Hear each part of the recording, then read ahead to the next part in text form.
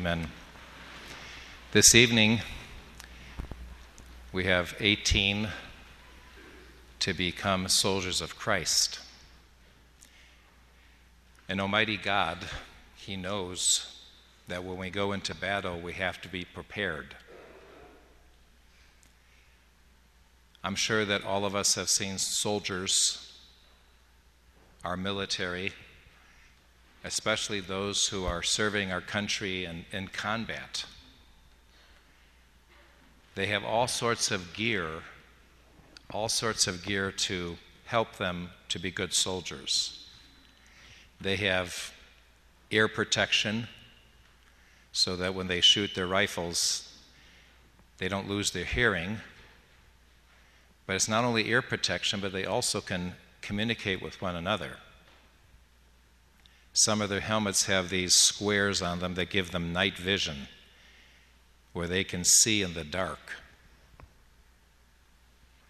Our soldiers have Kevlar vests, so if they get hit with a bullet, it'll basically stop the bullet, knock them down, but stop the bullet. They have extra ammunition on their belts.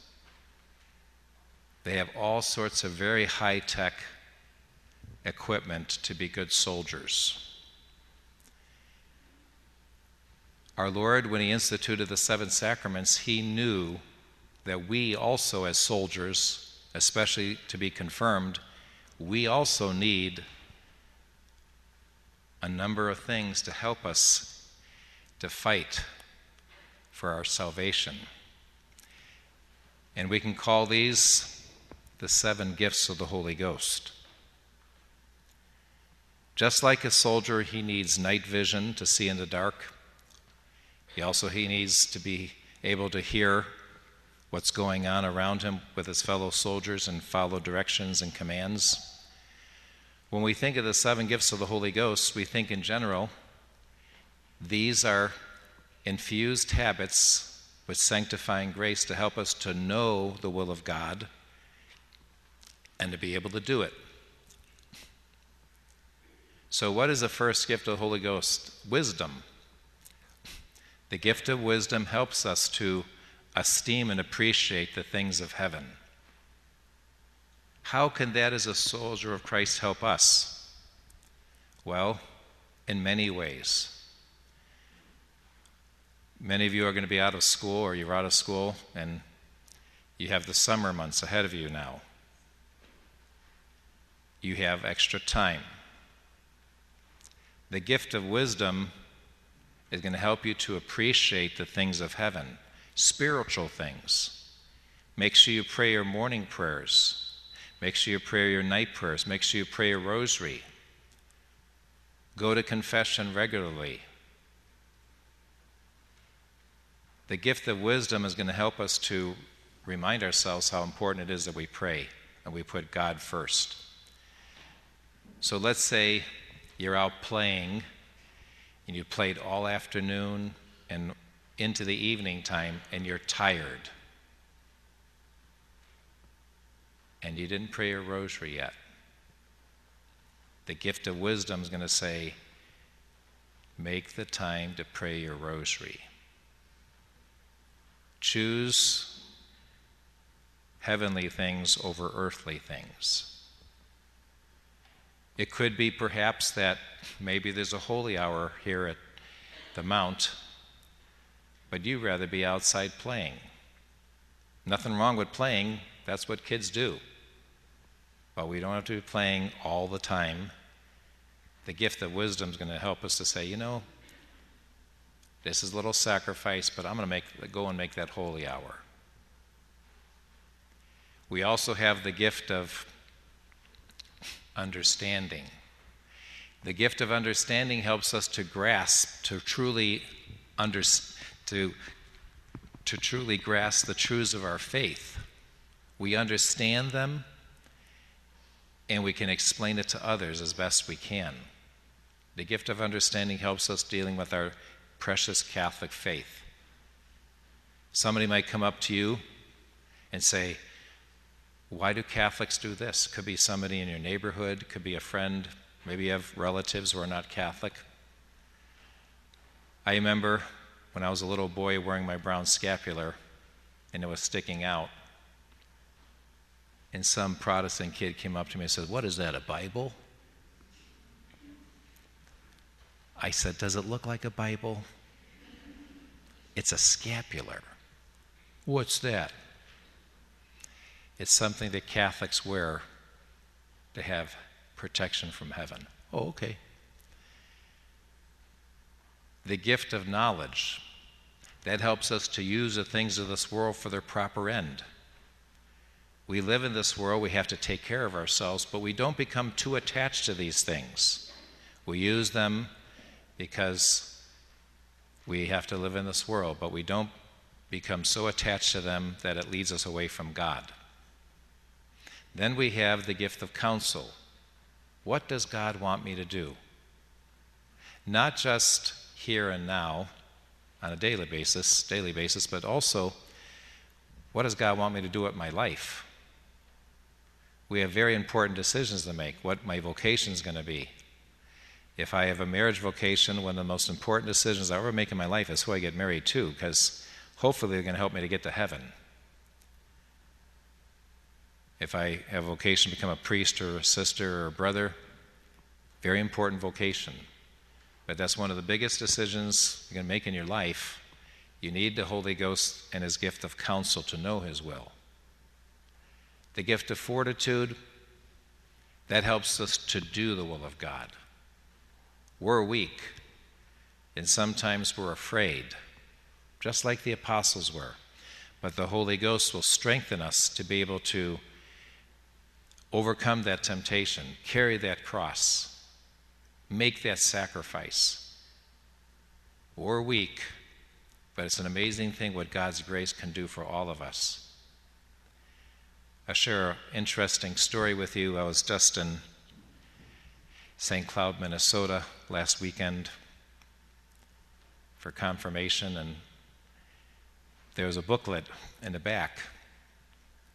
It was written by a very, very new parishioner. He just came from the modern Vatican II church, and he knows that something was wrong. He's elderly, but it's an amazing booklet because it tells all his stories of how he worked with people in Guatemala. Very fascinating book. Short stories of how poor the people were down there. And it's an amazing thing because he's just one person, and the great work he did, the courage he had to have, and the fortitude was just amazing. But he begins his little book by saying, "My mother asked me," says, "Do you know why I named you David?" He says, "Mom, I don't have a clue. I named you after David in the Old Testament."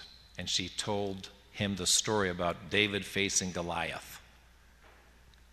And after he heard the story, his mom said, "Now, what do you think David was thinking when he faced Goliath?" "Oh, he must have been pretty scared." "No, David thought, what a big target." And kind of reminded him, don't be afraid, God will help you. Now, this is the interesting thing. He spent 30 years down there working amongst these people, very, very poor. Sometimes it was not uncommon for every family in a village to lose a child to malnutrition. Very, very sad. And after 30 years, he went back to Minnesota and he invited his father to come down to see what he had done. He built a school down there and he tried to help the people out, he and his wife. And after his father went down there to see what he did, he brought his father back, and his father says, "Come here, I have to show you something." And his father pulled out an old geography book. He asked David, "Do you remember this book?" "Yeah, I remember that book. When I was a little boy, I used to like to look at the pictures in the geography book." He said, "Do you remember what you did with this book?" He said, "No." He opened up the book. He said, "You took a magic marker and you drew a circle on one of these pages." And he said, "I don't remember that at all. That was like 60 years ago."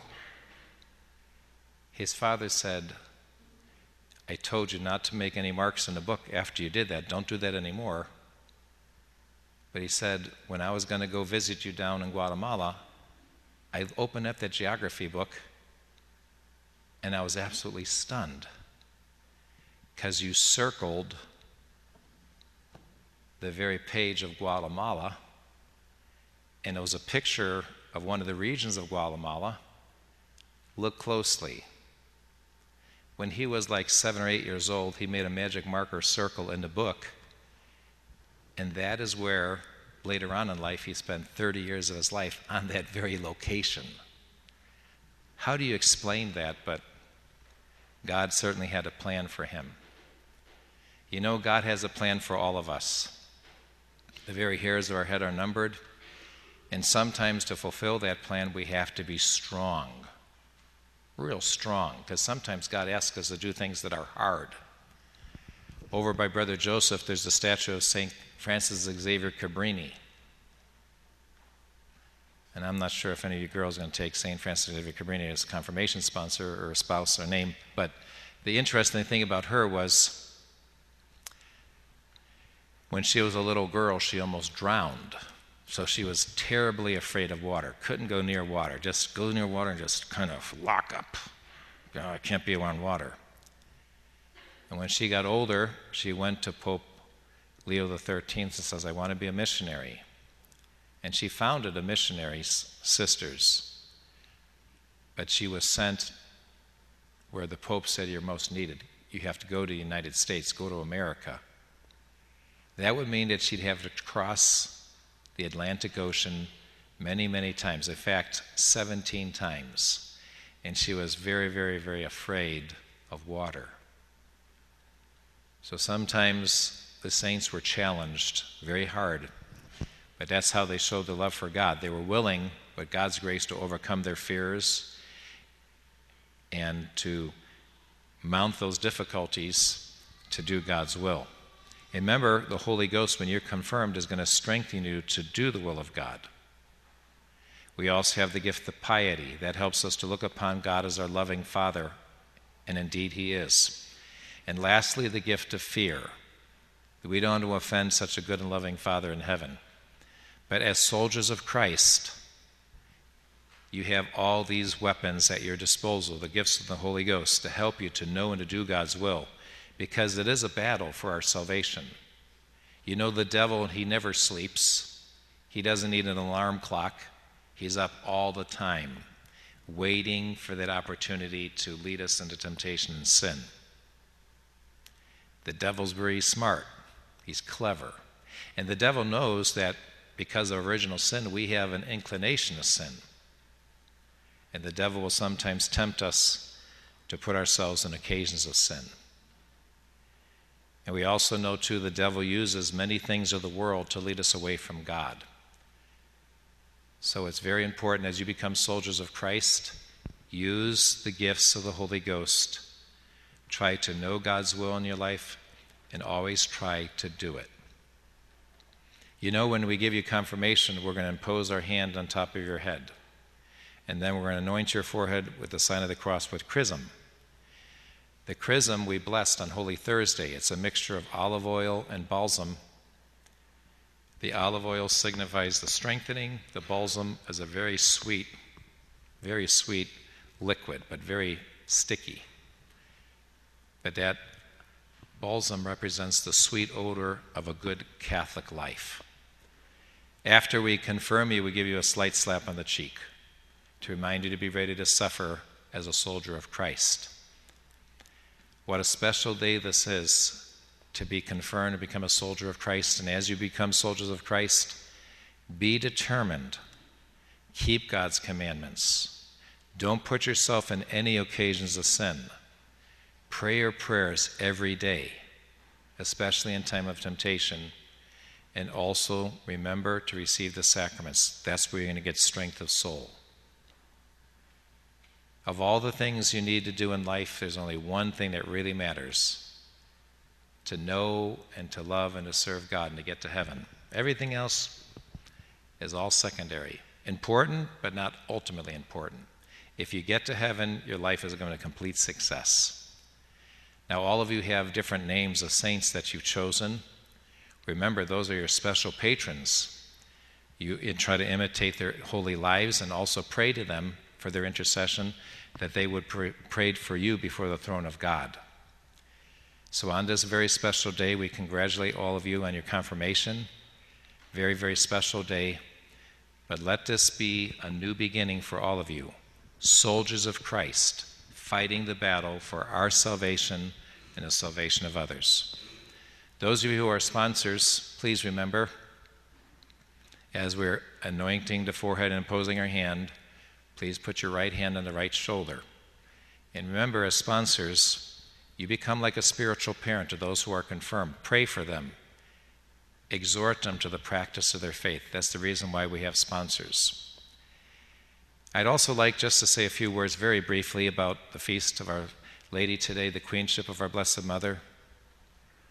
Our Blessed Mother was crowned Queen of Heaven and Earth, and indeed she is. She's the Mother of God. But as the Mother of God, our Blessed Mother, we think of her humility, her obedience to the will of God, her charity, her love of God. But there is one virtue that I'd like to just kind of say we should never forget, and that's Mary's generosity. Our Blessed Mother had such a generous soul. God told her the will of God. What was her response? Behold, the handmaid of the Lord, be it done unto me according to thy word. She was told her cousin Elizabeth was with child. She went with haste. At the wedding feast at Cana, they're running out of wine. It's going to embarrass the bride and groom. She goes and asks Jesus to intervene, and Jesus changes water into wine. Our Blessed Mother was so generous because she loved God. And when you love somebody, there isn't a sacrifice too big. There isn't a cross too heavy to carry. You want to prove your love for them. And indeed, our Blessed Mother, of all creatures that walked this earth, she was so loyal to God and so generous in her service of God. And that's what I'd like to share with all of us here. We all want to show we love God. We say it when we pray our prayers, but let's also try to prove it after the imitation of our Blessed Mother, who is now reigning as Queen of Heaven and Earth, next to the throne of her divine Son. Our Blessed Mother was so generous of soul and heart. And when we serve God with generosity, remember, God's going to reward us for everything we do. All the acts of kindness, charity, obedience, all the virtues that we try to practice, all the temptations we overcome, all the crosses we carry, if we do it generously, God's going to know that. He's going to reward us. So when we think of Our Lady's queenship, God has so generously rewarded her because Our Lady has so generously loved and served and known God. So on this feast of Our Lady's queenship, let's ask Our Lady to help us all be generous. And let us not ever forget two words. Our Lady said fiat. When God's will comes known to us, even if it's hard, say fiat. Let it be done. And in all of our life's happenings, let us remember as Catholics, we've been so blessed by God with the true Mass and sacraments and the true Catholic faith. There should be a joy and a happiness in our heart that we have so many graces at our disposal. We have the gift of the true faith. And that should make us want to sing every day, Magnificat, my soul magnifies God. Thank you, God. You've been so good to me. Two simple words, fiat and Magnificat. In the name of the Father, and of the Son, and of the Holy Ghost, amen.